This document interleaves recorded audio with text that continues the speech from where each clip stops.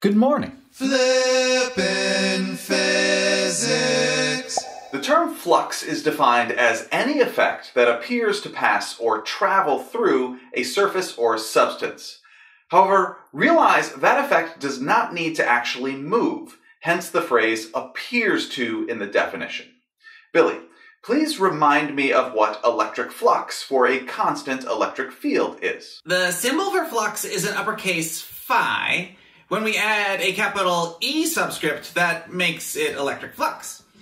Electric flux is the measure of the amount of electric field which passes through a defined area. The equation for electric flux of a uniform electric field through a two-dimensional area is uppercase phi sub capital E equals the dot product of the uniform electric field and the area of the surface through which the electric field is passing, where both electric field and area are vectors. That also equals electric field times area times the cosine of the angle between the direction of the electric field and the direction of the area. Area can have direction? Yeah, the direction of an area is always normal to the plane of the area, just like the direction of angular velocity is normal to the plane in which the object is rotating. Right. This equation has the same form as the work equation for a constant force. Work equals the dot product of force and displacement, or force times displacement times the cosine of the angle between the force doing the work and the displacement of the object. That means we should use the magnitudes of the electric field and area, and that the value of the cosine of the angle between the electric field and the area determines if the electric flux is positive or negative. Electric flux is a scalar. The units for electric flux are, well, electric field is in newtons per coulomb and area is in square meters, so the units for electric flux are newtons times square meters divided by coulombs. Thank you, Billy. Now, usually when we determine electric flux, it is through some sort of closed surface. So let's do an example and determine the net electric flux of a uniform horizontal electric field through a right triangular box oriented as I have shown in the illustration. To determine the net electric flux, we need to define some dimensions of the right triangular box. Let's label the short side of the right triangle A, the long side B, the hypotenuse C, and the width of the right triangular box W.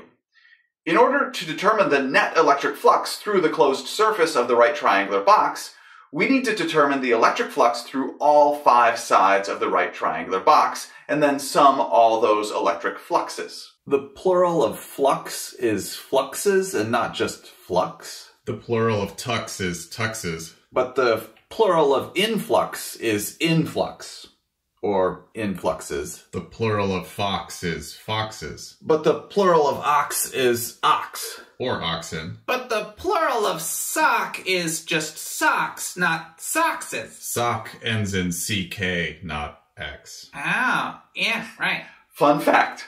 When my daughter Genevieve was learning to talk, she deduced that the singular of box was Bach. Bob. That actually makes sense. So, now we need to identify all 5 sides of the right triangular Bach. Right. Nice. Let's identify the left rectangular side as side 1 in red, the bottom as side 2 in yellow, the triangular side closest to us as side 3 in pink, the triangular side farthest from us as side 4 in blue, and the top side of the right triangular box, which is formed with the hypotenuse of the right triangle and the width of the box as side 5 in black. The colors kind of work. It works well enough. It's not that complicated. Sure. Good. Bobby, please determine the electric flux through area 1, the back of the right triangular box. Okay, area 1, the back. Well, we use the equation for electric flux from a constant electric field, which equals... let's not use the dot product because we do not have unit vectors. Electric field times area 1 times the cosine of angle 1. Area 1 is a rectangle, so its area equals length A times length W. And the area vector for area 1, is that area vector to the left or to the right? I know the area is normal to the plane of the surface, however, that could be to the left or to the right. Area vectors are always directed outward for closed surfaces. Area vectors are always out of closed surfaces. That means the area vector for area 1 is to the left, the electric field is to the right, and the angle between to the left and to the right is 180 degrees. The cosine of 180 degrees is -1, so the electric flux through area 1 equals negative electric field times side A times side W. Thank you, Bobby. Bo, how about the electric flux through area 2, the bottom? Sure. Area 2, the bottom. We use the same equation Bobby just used, only with 2's for subscripts instead of 1's. Area 2 equals B times W. The direction of area 2 is, well, you said the area vector is always out of the closed surface. That means area 2 is directed down. That makes the angle between area vector 2, which is down, and the electric field vector, which is to the right, 90 degrees, and the cosine of 90 degrees is 0. There is 0 flux through the bottom of the right triangular box. That makes sense. If you look at the diagram, the electric field lines are parallel to the bottom surface of the right triangular box, so none of the electric field lines go through the bottom surface of the right triangular box. So the electric flux through the bottom surface of the right triangular box equals 0. Bobby, the electric flux through side 3, the right triangular surface, which is closest to us, please. Sure, side 3, the triangle closest to us. Using the same equation with subscripts of 3, the area is the area of a triangle, or 1/2 base, which is B, times height, which is A, and then times the cosine of the angle between area 3 and the electric field. Area 3 is out of the right triangular box, or out of the screen. The angle between out of the screen and to the right is, again, 90 degrees. So yeah, the electric flux through area 3 is 0. No electric field lines pass through area 3. Actually, the same is true for area 4, the triangle which is farthest from us. No electric field lines pass through area 4, so the electric flux through area 4 is also 0.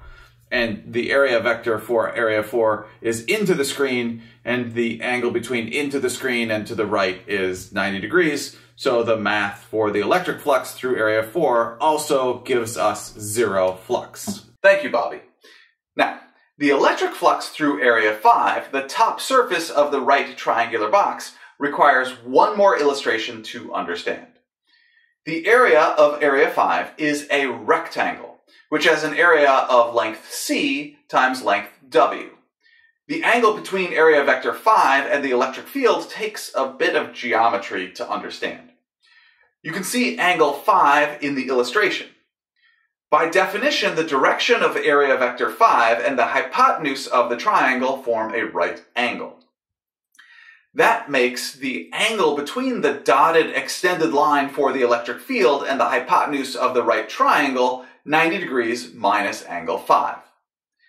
Because the angle between the horizontal dotted line and the vertical side of the triangle is 90 degrees, that makes the top angle in the right triangle also equal to angle 5. Oh, cool. Therefore, the cosine of angle 5, which equals adjacent over hypotenuse, also equals length A over length C, which we can substitute back into the equation for electric flux to replace cosine of angle 5.